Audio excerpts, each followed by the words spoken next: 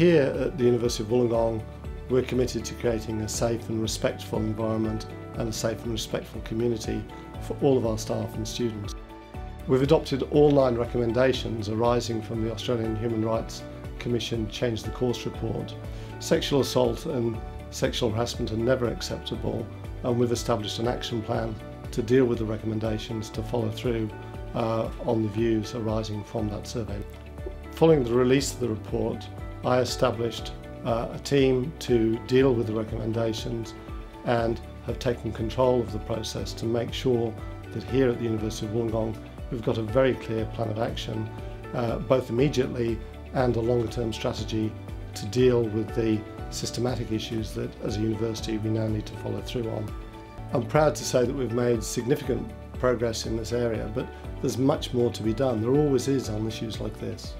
In response to any sexual assault or sexual harassment, we've established a support first model, and that's really crucial because it guides the university and the individual through a tailor-made approach that suits their needs and is at the heart of everything that we do now as a university.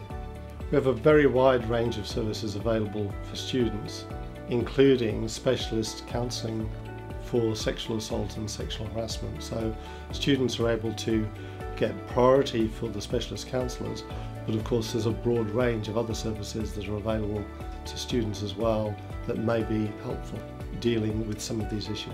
To any students who've either experienced or witnessed sexual assault or sexual harassment, my plea is please speak out, please come forward and report it. There are good mechanisms in place now to support students and to deal with these issues. I'm committed that the university should move forward and to learn in this space and to eliminate sexual assault and sexual harassment here at the University of Wollongong.